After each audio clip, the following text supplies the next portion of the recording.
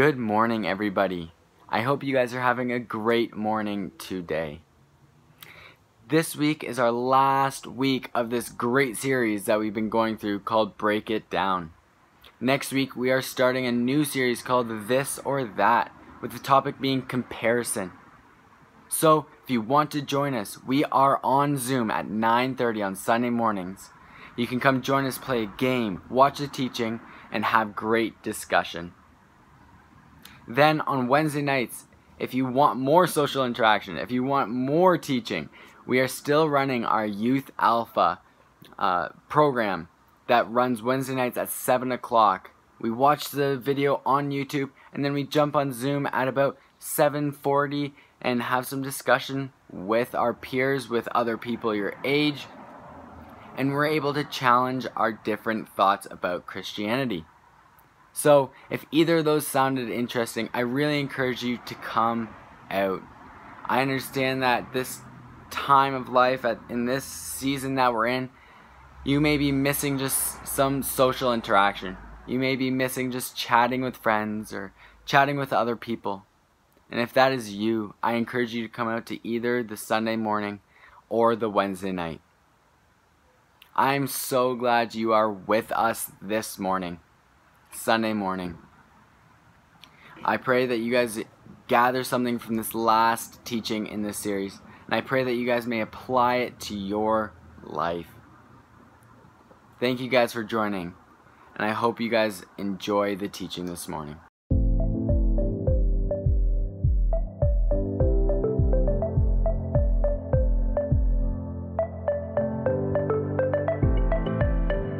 This is take number 677. 1045. Now, you think that this is just a table. It's not. It is an old wooden box. And I'll give you two guesses to what's inside. What is it? Is it video games? Is it candy? Is it new shoes? No. Books. See, I know you would be wondering this the whole time, so now congrats. We did it, we've accomplished this. Now for what we're actually here to talk about. At this point in your school careers, I'm gonna make a guess. I'm going to guess you've been taught a little bit about measuring systems. Now, everybody got so excited when I said measuring systems, because who doesn't love a good measuring system? Do you know what I mean? I'll explain. In Europe, there is a different standard measuring system called the metric system. You following? You know what I mean? The metric system. So there, people use things like grams, meters, and liters to measure distance, weight, and more. In the United States, we measure distance or height with inches, feet, miles, and we have to use things like tablespoons and teaspoons and ounces or other measurements. Now, are you following me? What I'm saying is there's two different systems and you have to use a lot of math to convert. It's like, how many kilometers are in a mile? Well, why couldn't we all just measure in miles or kilometers? Like, why do we have both? Why can't we just have one? It makes me have to do a lot of math. Anyway, while we have different measuring systems for like how much flour we put in a cake or how far it is to somebody's house, there's one standard of measurement that all people use whether they realize it or not, and that's called comparison. You've heard that word before, right? Comparison is just when we measure something about ourselves against something about someone else. We take this about ourselves and we measure it against that about someone else. You think that this pair of sneakers is awesome until you see that pair the kid in your group has. You think that this grade on your paper is pretty good until you hear about that grade that your best friend got. You think that this guy you're dating is pretty cute until you see that guy your teammate is dating. Do you see what I mean? Comparison is the way we measure this in our lives against that in someone else's life. And it affects more of our lives than I even realized, or you probably even realize. Now, here's the thing about comparison. It can lead us to believe things that just aren't true. Things about ourselves and about others. When we compare ourselves to others, we can start to believe their lives are better than ours in some way. Because they have so many followers on Instagram, or made the game-winning shot, or got to take that girl to the school dance, or they have more friends than we could ever even dream of having. Their lives are perfect. They have everything they could ever want, everything that we want. And because of that, we just assume that their lives are amazing. Even though we may know that's not true, because nobody's life is actually perfect. The comparison leaves us feeling like our this will never ever measure up to their that. And when this happens, for some of us, the comparison leads us to so much disappointment. We're disappointed that we don't have what they have. We wonder why they got to have the cool new house, or the starting spot on the team, or the happy family, and we think, why not me? And you'll see, like, the more we compare, the more disappointed we are with what's like right in front of us. For others of us, this might be you might just get frustrated. Really, you just don't think it's fair. Don't we deserve to have all the cool stuff? Or the big friend group? Or that part in the school play? The fact that somebody else has what we want, what we think we deserve, well, that just doesn't feel fair. And that makes us mad. Or maybe it's different for you. And that feeling comparison brings into your life is hopelessness. Not only do you see something in someone else's life that you want, but you feel like you'll never have it. No matter what you do or how hard you try, you'll never be able to get where they are or have what they have. And that makes you feel hopeless. Or maybe comparison motivates you. Instead of giving up, you decide to try harder, to push faster, to do whatever you have to do to get to where they are. And while motivation and hard work aren't bad things, they can be unhealthy when comparison is the reason behind them. Maybe, just maybe, when you compare yourself to others, you actually feel pretty good about yourself. You might even think that you're better than someone else, that you're more deserving of what you have than they are anyway. You might even look down on others because you feel like your life looks pretty good in comparison.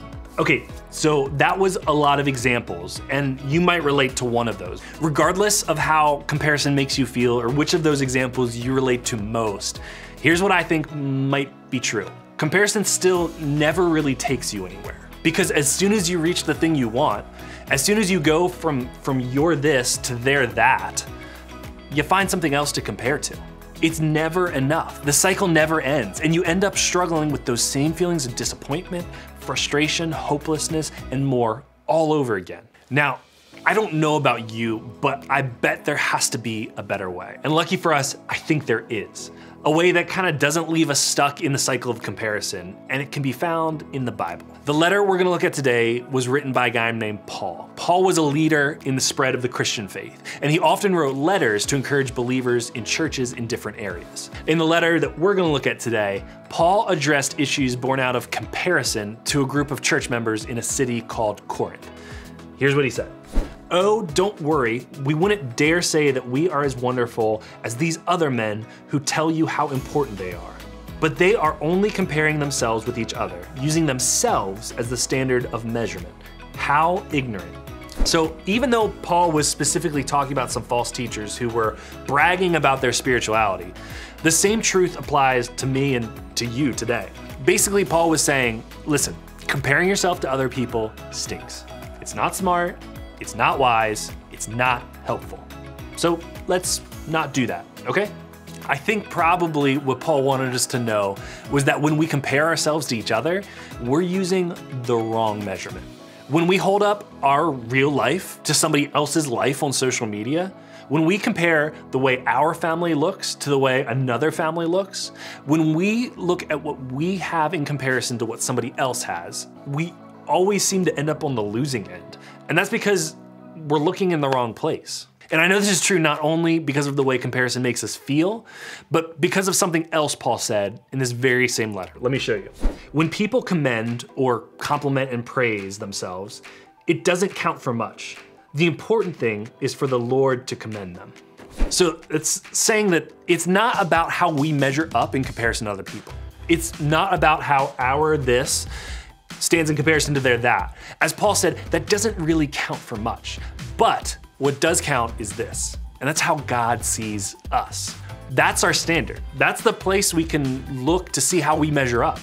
And the good news is this: God doesn't compare you to others. How do I know that? Because of Jesus. We can look at the way Jesus treated people while he was here on earth as proof of how God sees me and you today. Jesus didn't rank people around him from best to worst. He didn't compare one single person to his own perfection. Instead, he turned the whole system upside down, basing the way he sees all people on one thing, only one thing: God's love. God isn't using the people around you as some sort of measuring stick to determine your worth or your value. Instead, he is simply looking at you through his eyes. He's seeing your life through his love, and that's a place you will always measure up. So since this is true, since God doesn't compare you to others, then what can we do to stop comparing ourselves? There's one more truth I want to share with you that I think could help. It's some wisdom from a book called Proverbs that will give me and you an idea of where to start. Guard your heart above all else, for it determines the course of your life. Comparison starts in our hearts. It starts because something in us feels unhappy with this in our lives compared to that in somebody else's. So if we want to avoid that feeling, we have to stop it where it starts, and that's our hearts. As this proverb says, we have to guard our hearts. So here are a few ideas I have for how you can guard your heart.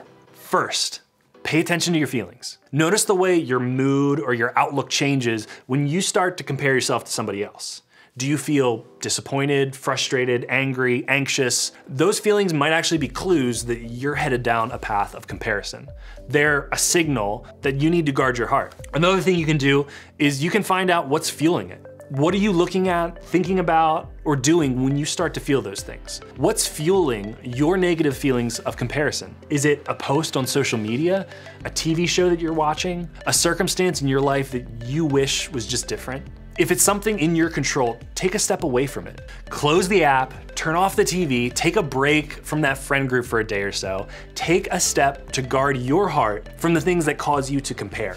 And if it's something you can't control, talk to somebody about it. Maybe you're unhappy with something about your home life, or you have a friend you're jealous of, or you wish you had gotten the top spot on your team. Things like that can cause you to compare. Your group leader is a great person to help you identify steps you can take to change and guard your heart in those areas. And the last thing is celebrate what you do have. Instead of filling your heart with comparison, fill it with the acknowledgement of the things that you do have, the things that you're thankful for, the things that you like about yourself and your life. See, like the way God sees you is the best place to start. Make a list of the ways he sees you. Send an encouraging text to someone you appreciate, or write down all the things you're grateful for in your own life. When you're tempted to compare, fill that space in your heart with gratitude. Fill it with something that reminds you of the truth that God doesn't compare you to others. If you're still thinking you're the only one struggling with comparing yourself to others, that's not true. Every single one of us, me too, struggles with comparing ourselves in different situations and different areas of our lives. The good thing is, we don't have to struggle alone. One of the reasons we have groups is to give you a place to talk about these things and become more aware of them. So, one more question for you. As you go to your group today, I want you to think about this. How does comparing myself to others usually make me feel? That was a spider. Peace.